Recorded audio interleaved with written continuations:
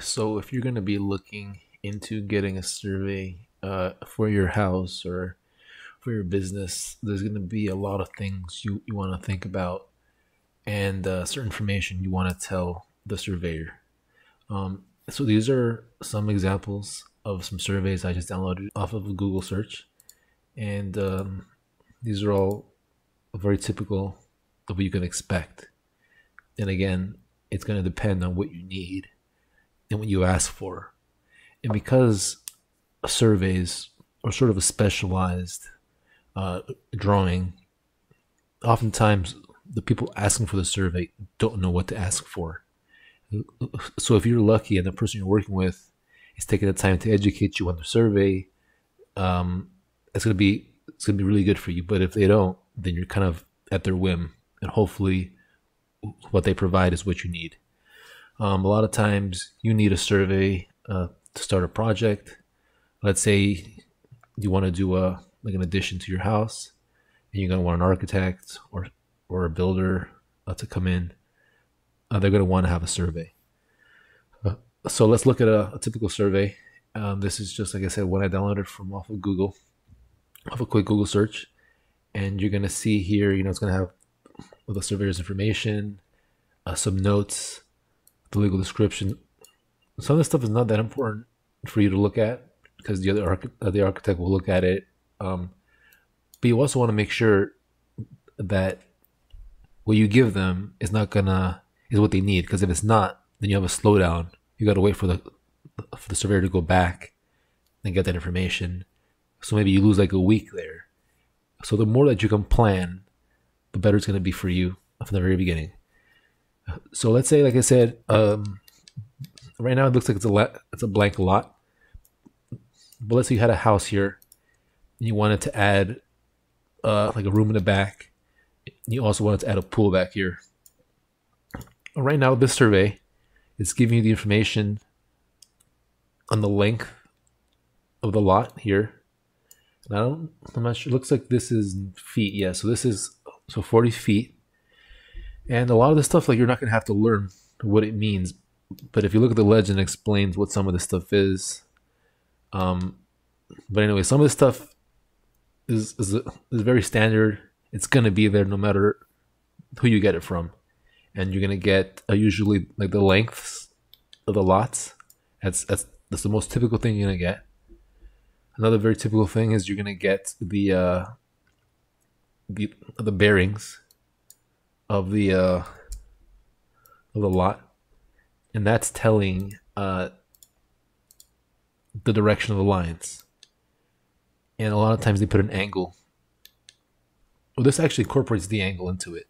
So if they followed the bearings, then they would get the relation to each line. Because maybe the angle from here to here is not 90 degrees. Maybe it's like 89 point something. And a lot of times it's not that important, but it's always better to be accurate, especially when you have that information. Of course, they're always going to include where the north arrow is. Like in this case, this is north. That's true north. And it's going to show you any easements. There's no easements on this plan. And but again, if you're building a pool, if you're building an addition, maybe you're going to have a pool deck like around the house, like around the pool. Maybe you want to have a pool deck there. And you're going to want to have the grass around the sides. You're going to want to, you need to know a lot of information if you want to maybe raise the grass around here so it slopes. It's not a big drop off. It's just a lot of things to note. But this survey, as it is, there's no elevations. There's no way to know what height the dirt is, the grade. So that's very important, and that's not here. So if you needed that, you needed to tell your surveyor, hey, I need to make sure you have elevations. So let's look at another example here. This is a more elaborate survey, and it has a legend as usual. It has a legend explaining what certain lines are. Here we have the bearings, as we had before. The north, 48 degrees, 24 minutes, and 4 seconds. That's the angle.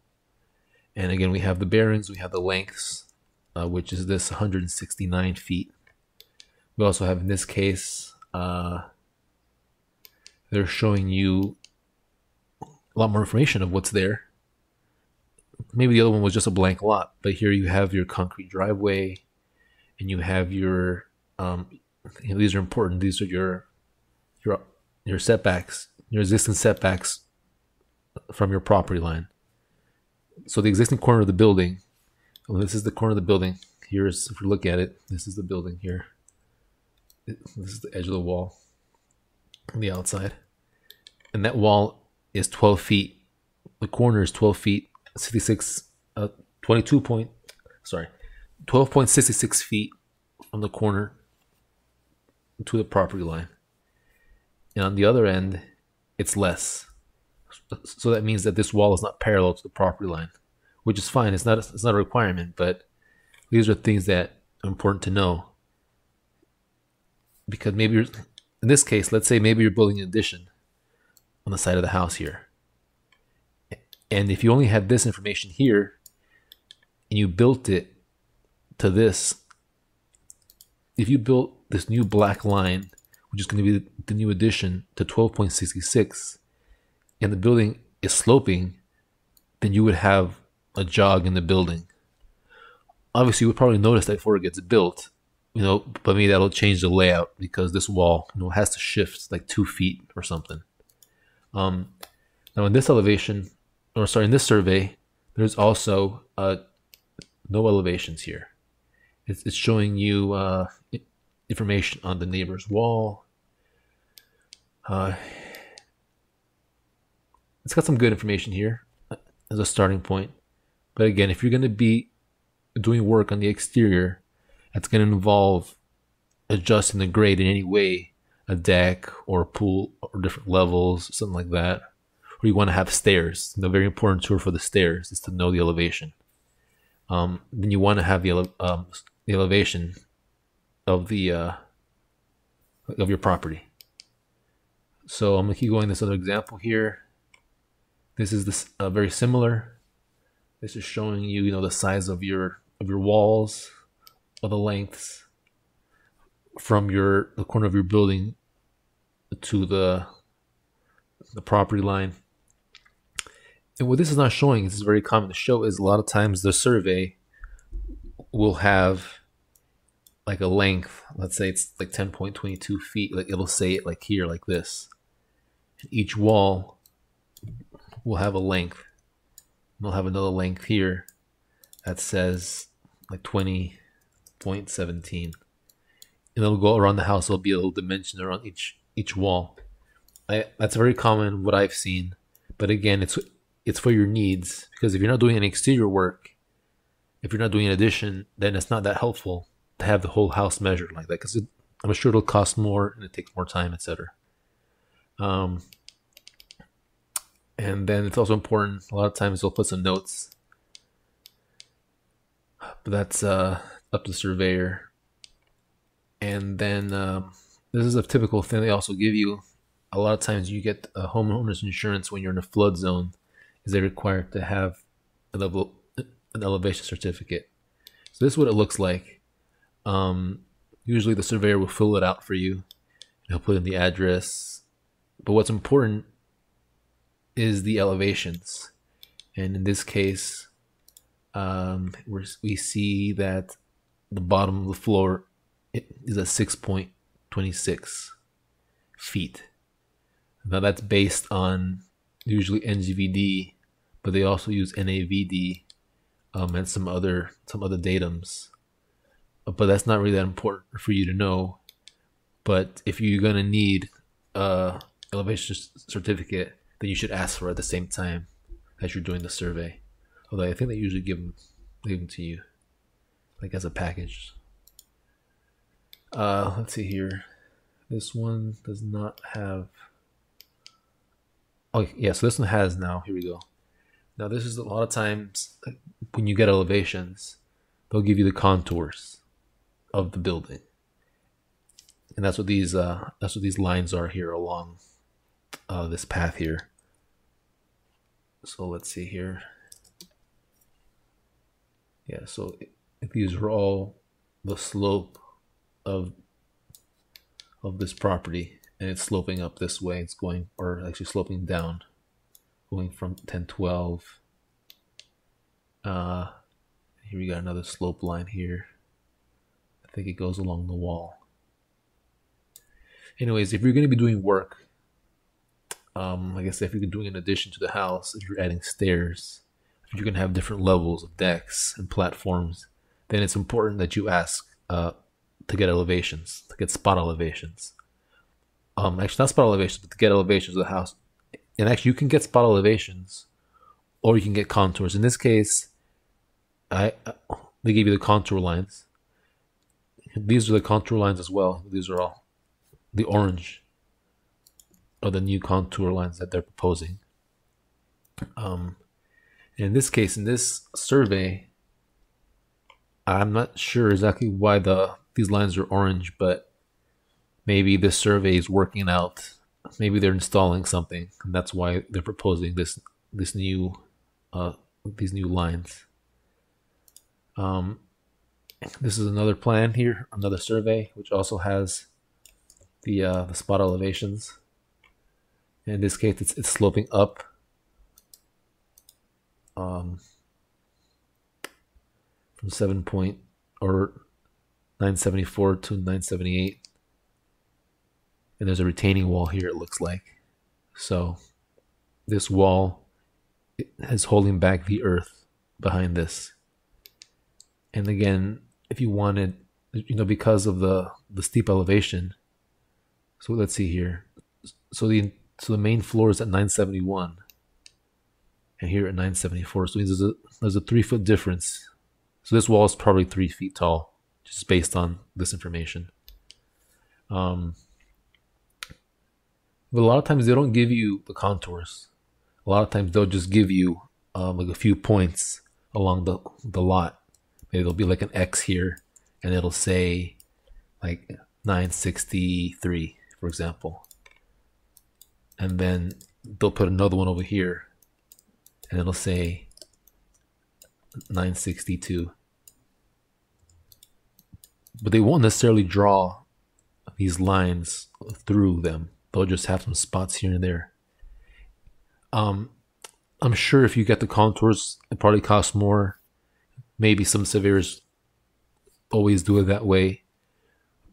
But if you're shopping around for surveys, then it's going to be important for you to ask, do you guys do spot elevations, which is like this?